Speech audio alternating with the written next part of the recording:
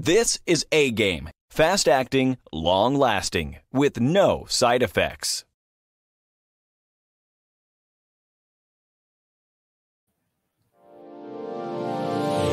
Hey all my Crimsonites, and welcome to the Crimson Cure channel, where we embrace our femininity, increase our womanly values, and celebrate our brothers. So join me on our feminine journey to learn, heal, and grow.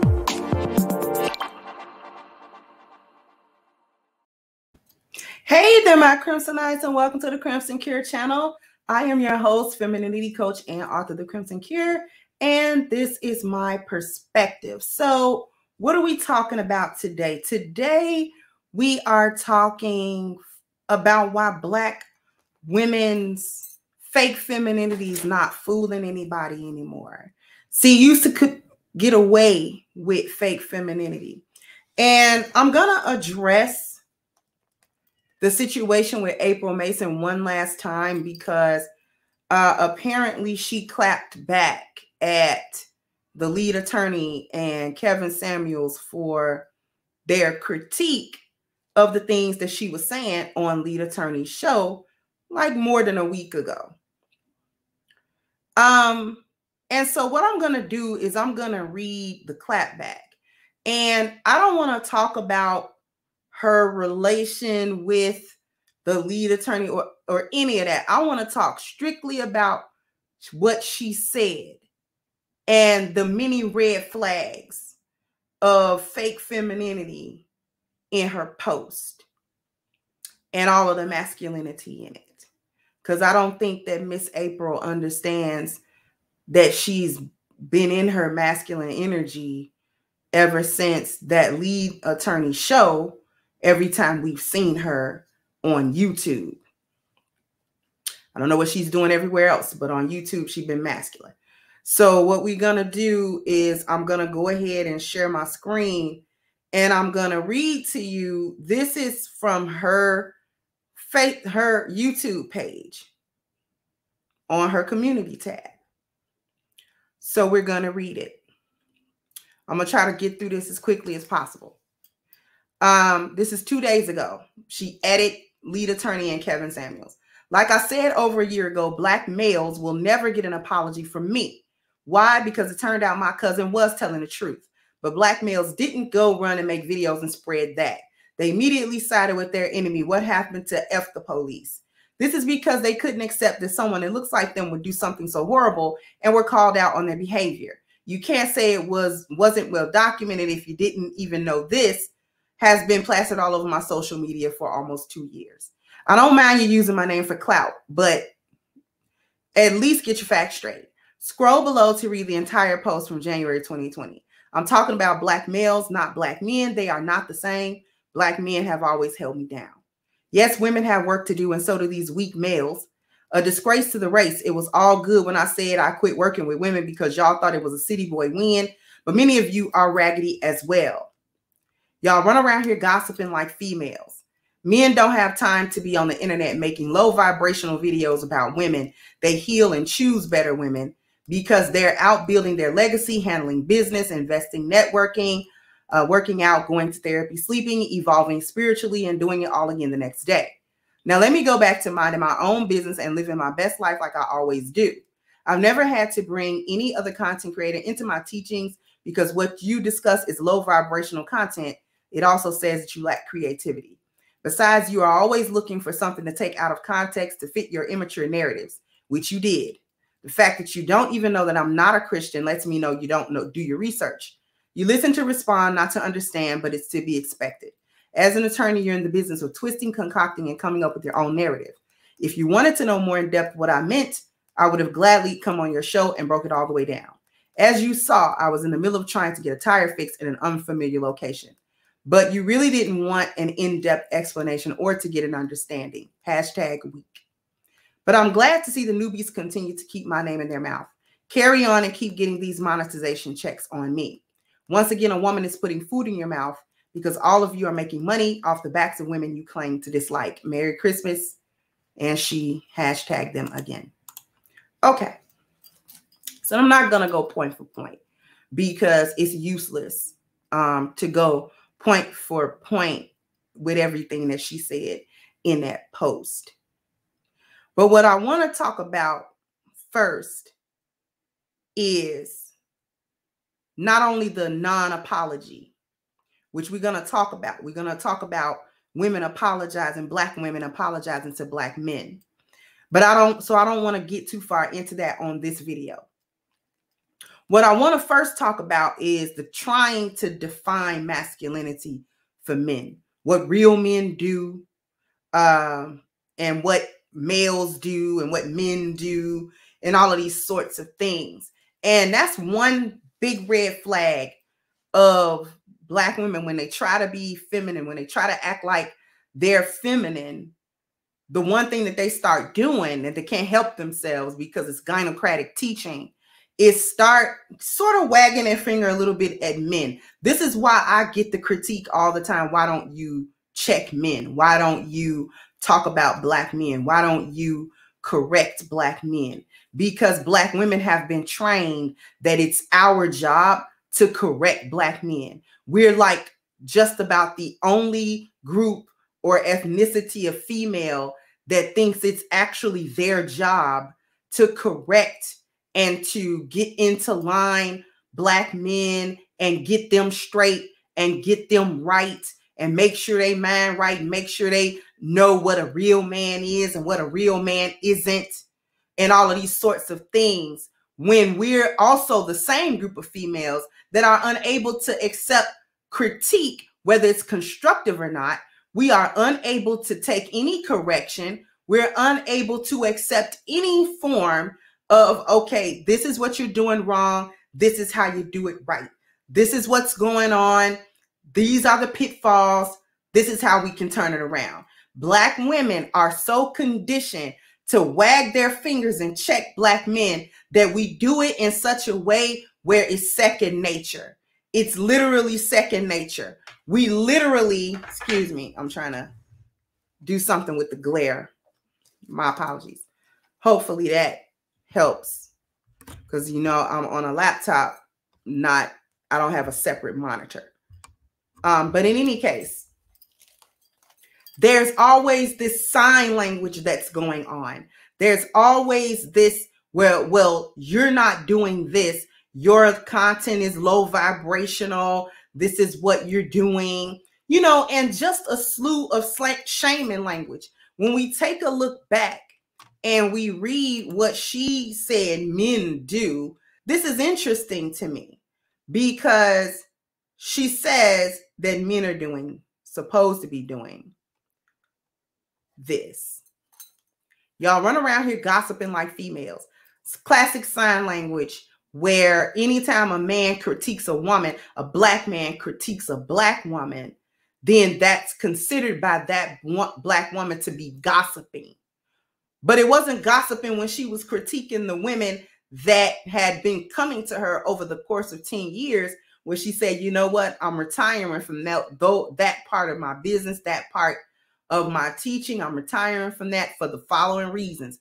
And she went on to critique very sternly Black women in general, which she said was the majority of women that she had encountered within that 10 years of being a dating and femininity coach, right? So I don't know, was that gossiping when she critiqued them? Apparently it's gossiping when she gets critiqued, right? Red flag. And we're going to get to some other points, but I want to go through this. They're out building, like this is what supposedly real men are supposed to be doing. They're not supposed to be making low vibrational videos about women because they're out building legacy, handling business, investing, networking, working out, going to therapy, sleeping, evolving spiritually, and doing it all again the next day. That's her definition of what men are supposed to be doing. And I'm wondering, how would she know? How would really any woman know? It's really not our place to tell men how to be men. Again, Black women are the only ones that think we're supposed to be telling our men how to be men, as if we know better than them, as if we understand what they're supposed to be doing and how it is to live their lives as Black men. And we don't. Here's the next part of this. I see the fake femininity as an abuse of the femininity movement. And what it does is it discredits genuinely feminine Black women who are really trying to be 10 toes down in actual femininity, not fake femininity, not finessing, not putting on the mask, not showing up thinking you feminine just because you looking pretty and you put together, but your energy and the way that you're speaking is actually masculine and you can't tell the difference. Those sorts of things. It is an abuse, and it's there whether it's subconscious or not. And I'm not levying this particularly at April Mason, the next thing I'm about to say, but it discredits the femininity movement. That's what it does. It makes it nearly undetectable. Real feminine women makes it nearly undetectable. We become undetectable to men if they don't have a strict and very stern vetting process. Basically, if they don't follow the 4T vetting process that I speak about, they're not going to be able to discern a fake feminine woman from a real feminine woman. And these types of fake femininity, let's finesse, let's be masculine in a cute, pretty package is a discredit, because when real feminine women come along and we're not having this representative, we don't have a package or a mask that falls off under pressure, then we still, it hurts us as Black women. It hurts us trying to actually heal from all of the damage that we allow feminism to do and gynocentrism, which are stems of the white supremacist tree, and all of these sorts of things that have ravaged the mindsets of Black women all over, really kind of all over the globe, because America is not the only place affected by this, right? It discredits that movement. And one of the ways that you understand fake femininity is a woman that cannot take the critique. And when we talk about, I'm just going to read towards the end. This is where the mask completely fell off. Okay. The last paragraph, she said, I'm glad to see the newbies continue to keep my name in their mouth. Carry on and keep getting these monetization checks on me. So it's back again with money, with wealth, right? Get the monetization checks on me. Kevin's not getting a check based on April. Neither is lead attorney. For that matter, neither am I. And both of those channels are bigger than mine. And I do believe my channel's bigger than hers. So I don't get any YouTube checks based off of April Mason's name. Hers are not even my highest view videos. Anyway, because that was a shot at the feminine women who called her out. The newbies got her name in their mouth. That was for me. That was for Chantel Simone. That was for Danica Marie. That was for Pink Book Lessons. Right? Anyway, so once again, she's talking back to Lead and Kevin. Once again, a woman is putting food in your mouth, because all of you are making money off the backs of the women you claim to dislike. So shaming for making money, same way she was making it. So when men do it, it's a shame, and women are putting food in their mouths. Women are feeding them, as if Lead Attorney has not repeatedly said that he has been a 20-year attorney. That's not peanuts. That money is not peanuts. If you've been an attorney for 20 years, especially high end, okay, not a public defender for 20 years, you've been an attorney for 20 years that could be privately retained, that's not peanuts. Okay. Here's a little bit message for April. I'm going to make this quick. Miss April Mason, it was very unwise to make a response, most of all, a masculine response like you did, to try to clap back at something that never really truly happened. You came to a public forum, which was a Lead Attorney's channel, and you've been in the public spotlight for years now. So critiques, constructive or not, comes with the territory. It doesn't feel good when you get critiqued and it's not flattering. And everybody who has been critiqued publicly understands that. We know that, right? But you came to Lead Attorney's channel and you spoke freely.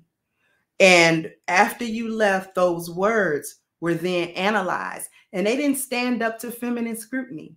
They didn't stand up to the scrutiny. You have to understand where you are. Miss Mason, the world has changed.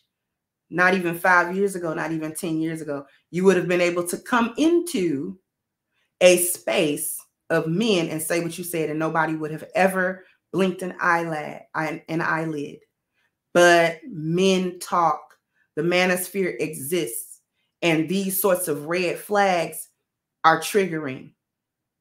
They understand the language of women now, especially gynocrats, right? Especially women who are being masculine, especially these feminine women, these masculine women, right? That are kind of finessing their femininity, kind of dialing it back and dialing it up as they see fit, right? Even though you got critiqued, you were never, to my knowledge, outright disrespected. And so as such, let a person critique what your words are and keep it moving. If that would have been the classy feminine thing to do. Oh, they don't like what I said, then I don't have to go back to that platform ever again. And I'll continue to do what I'm doing. World keeps on spinning. He can say what he wants on his channel, and I'll do what I'm doing on YouTube and Facebook and in real life when I'm going to these seminars and I'm going to these events. And it is what it is. Right? That's my little message. And I haven't been in the public eye as long as you have. And that much is very clear to me very quickly, very soon.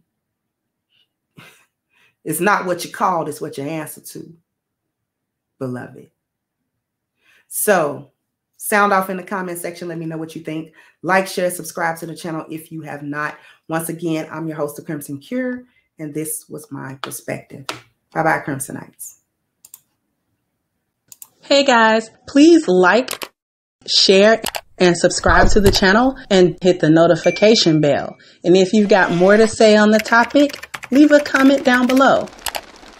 Also, don't forget to support our sponsor who so graciously supports this channel by clicking the description box and the link for A-Game at agameherbal.com. You can go ahead and get a 10% discount off of your next purchase using the code Kendra10.